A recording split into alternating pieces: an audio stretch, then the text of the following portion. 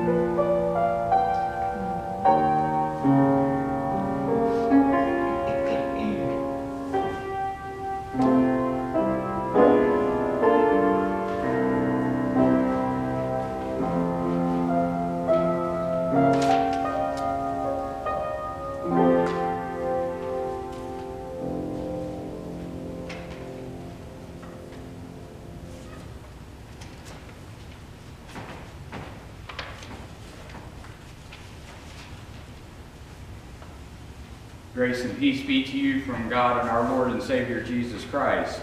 I want to welcome you to this service for First Presbyterian Church here in Pilot Mountain. A few announcements to begin. This Tuesday evening we will continue our Bible study from Philip Yancey's book, The Jesus I Never Knew, beginning with chapter 7. You don't have to have read the chapter to be a part of the discussion. We look forward to welcoming everyone. Our 2021 spring edition of the Present Word, starting March 7th, and the next edition of These Days Daily Devotionals for April through June are available Sundays here at the Lodge, as well as on the altar in the sanctuary, entrance through the side door. Pilot Outreach this month are looking for fruits, both canned and dried. If you have any of those, or you have any questions, see Deborah Alford for that. Are there any announcements that I might have missed?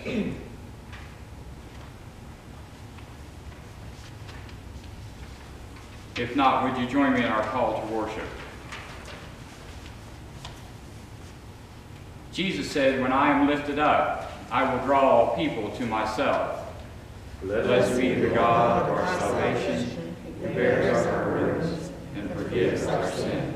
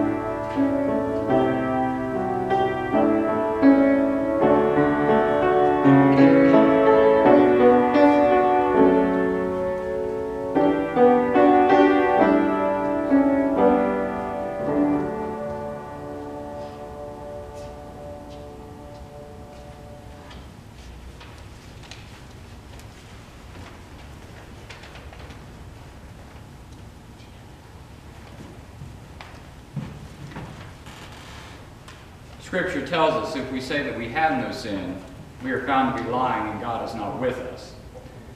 So let us join together and confess to both God and to each other in our unison prayer of confession. Let us pray.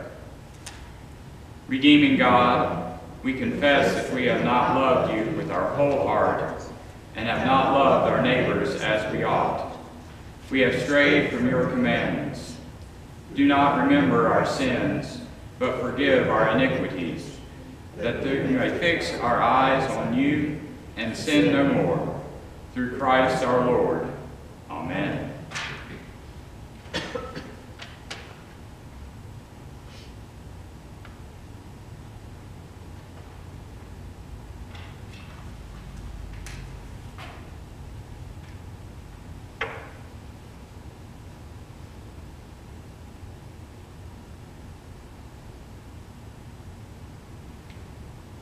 Sisters and brothers, by the faith of Christ, your sins are forgiven. May you delight in the joy of your salvation. Thanks be to God.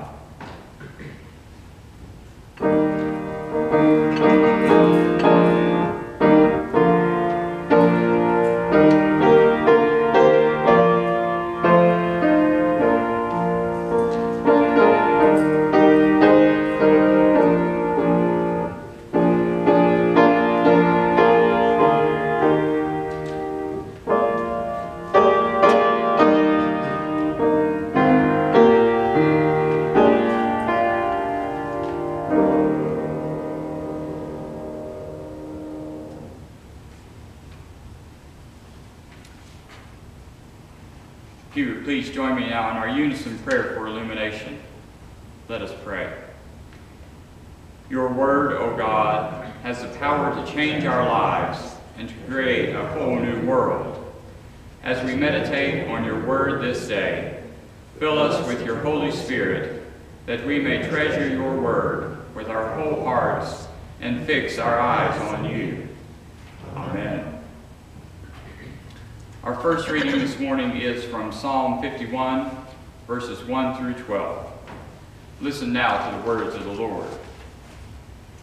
Have mercy on me, O God, according to your steadfast love. According to your abundant mercy, blot out my transgressions. Wash me thoroughly from my iniquity and cleanse me from my sin. For I know my transgressions, and my sin is ever before me. Against you, you alone have I sinned, and done what is evil in your sight, so that you are justified in your sentence, and blameless when you pass judgment. Indeed, I was born guilty, a sinner when my mother conceived me. You desire truth in the inward being, therefore teach me wisdom in my secret. Purge me with hyssop, and I shall be clean. Wash me, and I shall be whiter than snow. Let me hear joy and gladness. Let the bones that you have crushed rejoice. Hide your face from my sins, and blot out all my iniquities. Create in me a clean heart, O God, and put a new and right spirit within me. Do not cast me away from your presence, and do not take away your Holy Spirit from me. Restore to me the joy of your salvation, and sustain in me a willing spirit.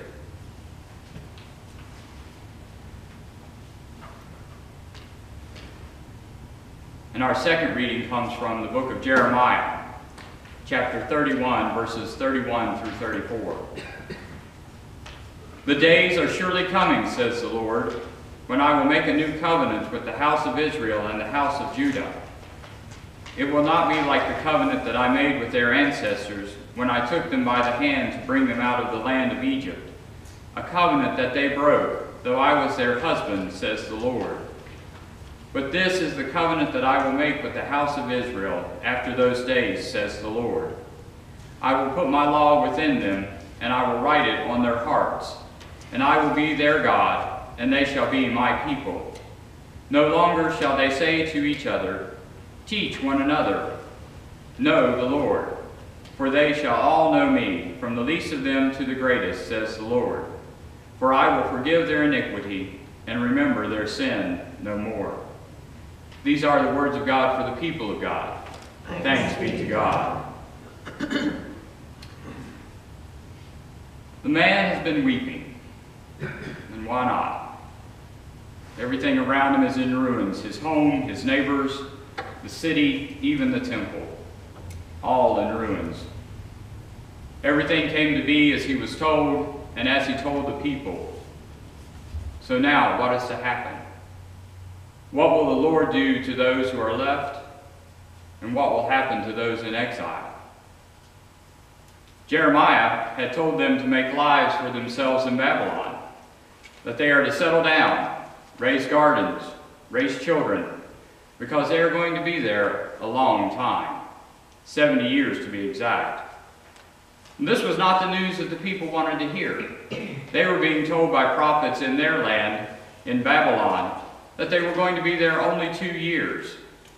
What was Bummerman doing telling them that they would be longer? What Jeremiah is telling them is the word of the Lord. And there was no way he could tell them anything else. The word of the Lord burned within him like a fire in his bones.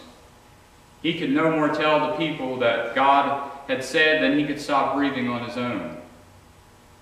And so he continues to weep. His prophecies show that he was a true prophet because they came true. But wait. There seems to be a new word from the Lord. A word that is different. A word that gives hope to the prophet and hope to those who will be hearing it when he sends the word. It's the word that tells them that God will make all things right and that the time is coming. It may take a while, but the day of redemption is coming. See, chapters 30 and 31 of Jeremiah are known as the book of comfort or the book of consolation. In these 2 chapters, there is a word from the Lord that is hopeful and not the doom and gloom of the other words before. It is a word that tells those in Babylon that they will return from their exile and come back to the land from which they were taken. And it is in chapter 31 that we find the ultimate promise. Here are promises for the nation, the people, and the city of Jerusalem. The first is a promise that the land of Judah will be restored. The people will return. God will raise them back up, and they will raise crops that they had raised before. They will once again be the people of the land of Judah and the people of God. The third promise is that Jerusalem will be restored as well. The city will be rebuilt. And not only that, it will be enlarged to include lands that had not been part of the city before. God also promises that the city will never again be overthrown or the people uprooted from their homes there. Which leaves the second promise. And this is the heart of all 3 promises, the promise of a new covenant. Now remember that covenants are between 2 parties and that the 2 parties are not equal. There is a relationship that is built between the 2, and the stronger cares for the weaker. The weaker party never really has anything to offer to the covenant, and that is what is happening here. God is making a new, or in reality, he is renewing a covenant with both Israel and Judah. And to understand why this is significant for God to include both Israel and Judah, one has to remember that Israel and Judah were 2 rival kingdoms of the same people, the Hebrews, or the children of Israel. They had been separated and been antagonistic toward one another until Israel fell to the Assyrians in 722 BCE. Now God is telling Jeremiah that there will be a renewing of the covenant that God had made with all the people. It was not just to be with Judah that this covenant was to be made, but it was to be made with all the children of Israel. And it's not to be like one that was made in Sinai. The covenant had not been broken by God, but by the people. They had worshipped other gods besides God. They had sworn falsely by the name of God.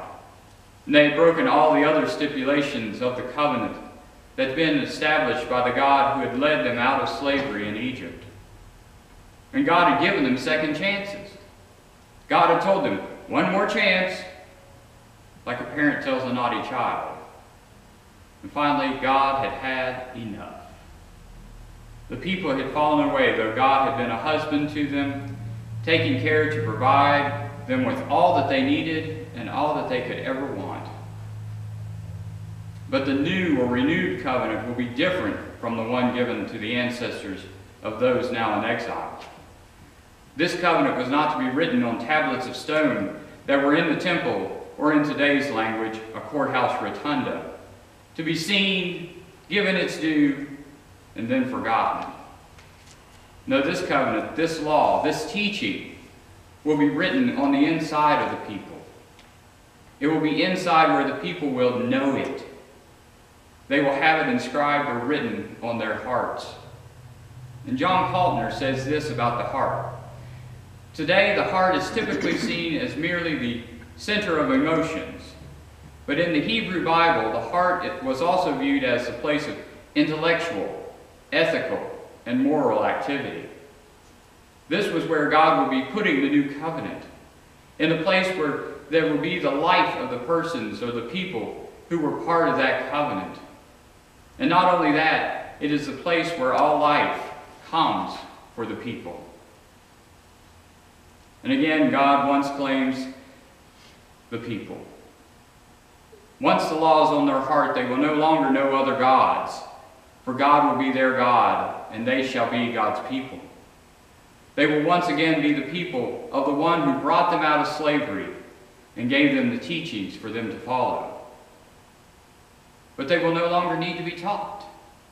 They will no longer need to exhort the people to know about God, because God and the people will know one another. The people will know God.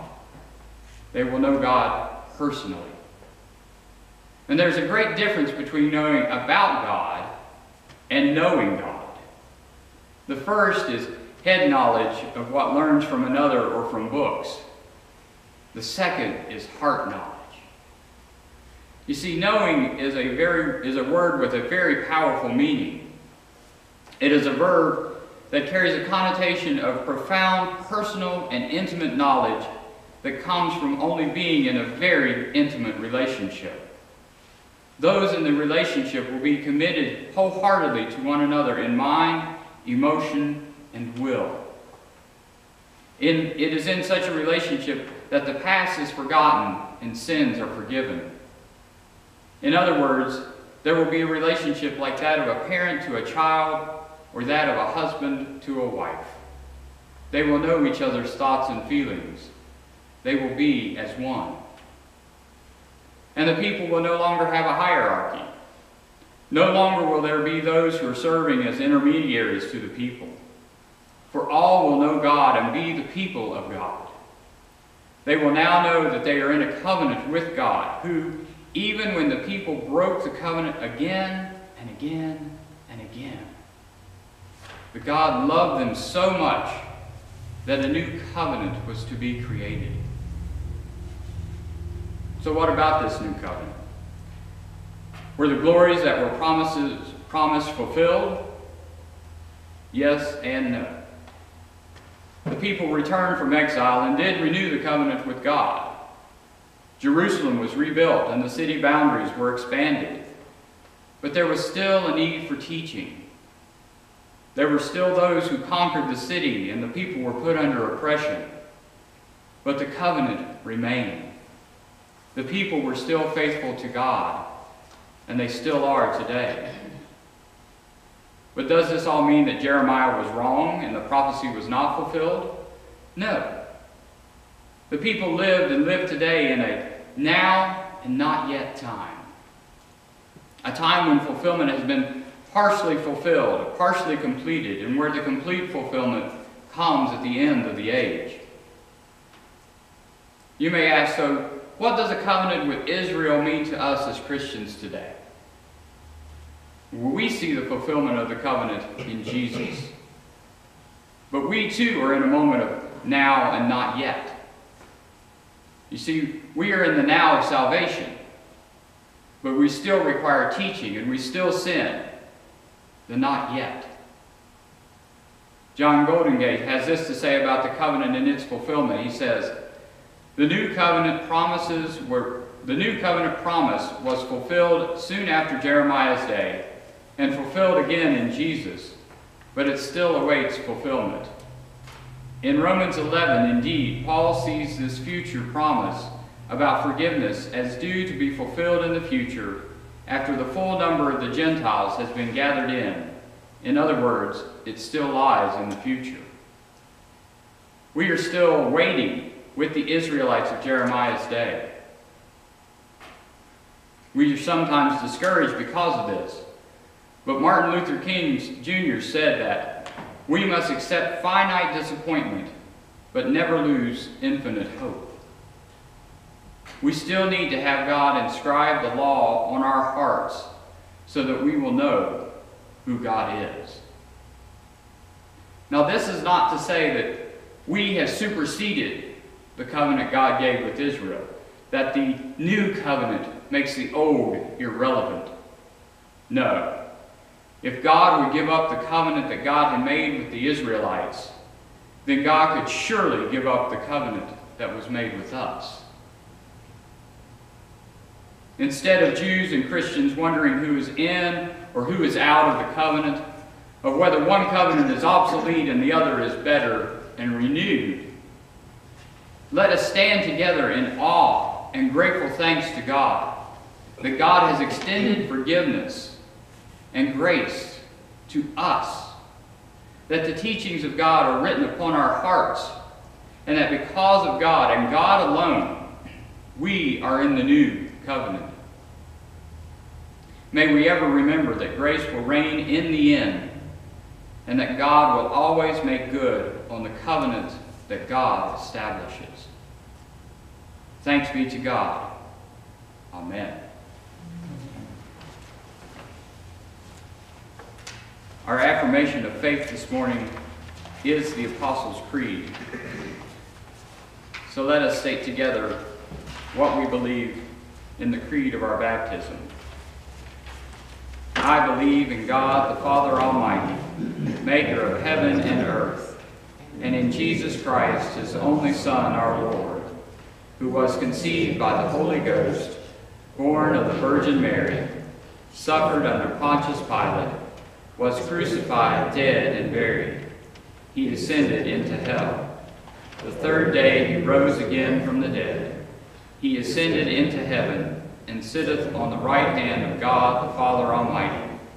From thence he shall come to judge the quick and the dead. I believe in the Holy Ghost, the Holy Catholic Church, the communion of saints, the forgiveness of sins, the resurrection of the body, and the life everlasting. Amen. This morning, as we go to the prayers of the people, I ask that you turn to page 6 of your bulletin and look over those who are listed there. I also got word before the service began that Deb Alfred had surgery yesterday and is at home. So keep her in prayer. And that to keep the family of James Goyne in prayer as James Goyne passed this, I believe this morning from COVID-19. So please keep those in your prayers as well. Are there any prayer requests that we might have missed? Travis, Yes, ma'am. my 12-year-old granddaughter has COVID. Okay. Carrington Parker. Carrington Parker. Carrington Park. Good. All right.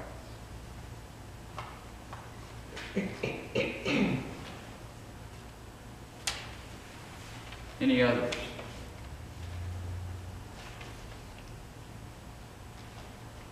If not, let us go now to God in prayer. Let us pray.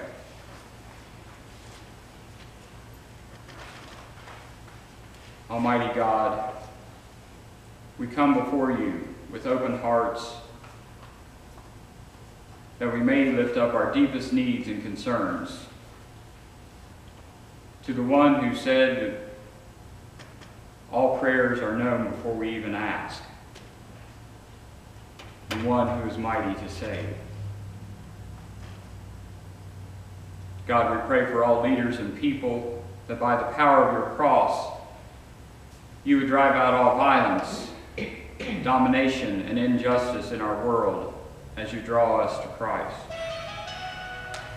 We pray for our war-ravaged world where there are coups, where there are riots, where there is oppression. We pray that you would teach us to walk together in your way of righteousness and peace. We pray for the vocation of the church, that we go out and tell the world about our Savior, that our prayers would bear the fruit of action as we hear the cries of pain and suffering of those in need, of those who Jesus said, the least of these.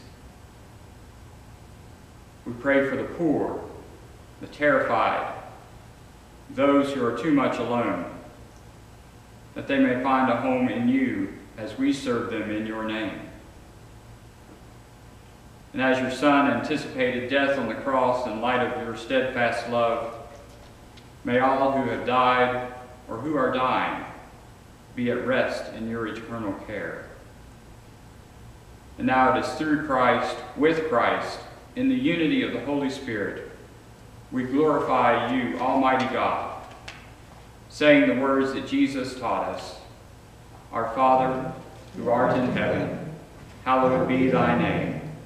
Thy kingdom come, thy will be done, on earth as it is in heaven. Give us this day our daily bread, and forgive us our debts, as we forgive our debtors. And lead us not into temptation, but deliver us from evil. For thine is the kingdom, and the power, and the glory forever. Amen.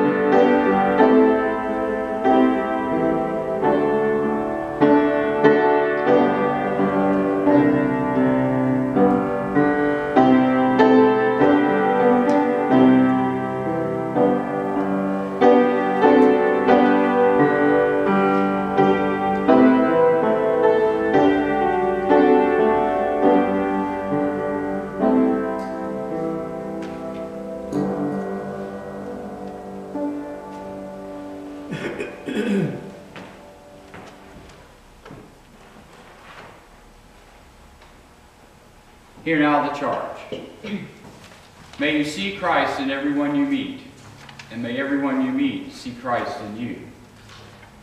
And now may God, whose hand has written the law of love upon your heart, fill you with peace from deep within and the commitment to live in harmony, and the blessing of God who forgives, loves, and calls us home be with you now and always. Amen.